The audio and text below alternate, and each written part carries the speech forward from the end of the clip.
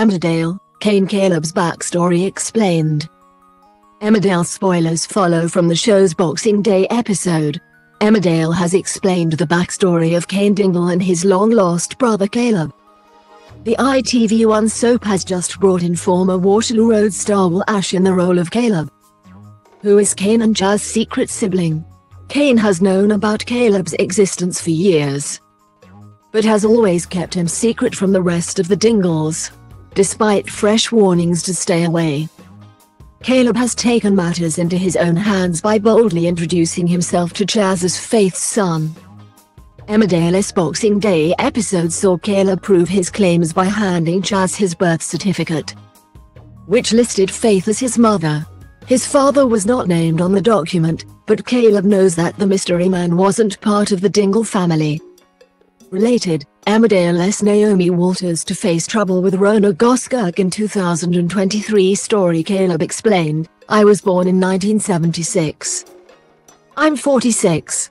Probably look a lot older. This means Caleb was born between Cain and Chas, making him the middle child. Caleb was born when Faith was in prison and he subsequently grew up in the care system. He crossed paths with Cain for the first time in 1991 when they were both teenagers, but their fateful meeting ultimately led to him staying away for decades afterwards." Emmerdale accompanied the on-screen explanations with special flashback scenes showing younger versions of Cain, Caleb and Chas. Aidan Cain took on the role of Cain, Ricardo Drayton played Caleb, while Maddie Barker played Chas. When they met as teenagers, Cain told Caleb that Faith was already dead. He briefly considered letting Caleb into the family fold, but changed his mind when he discovered that Chas was pregnant with Aaron and had enough drama to deal with. Related, Emmerdale's Dawn Fletcher to leave Kim Tate furious in 2023 storyline feeling rejected. Caleb stole a car from the garage where Cain worked. Cain took the blame for the incident when the police chased them both, on the condition that Caleb stayed away in future. This decision backfired badly when Cain discovered that his boss at the garage had used the same vehicle for other illegal activities.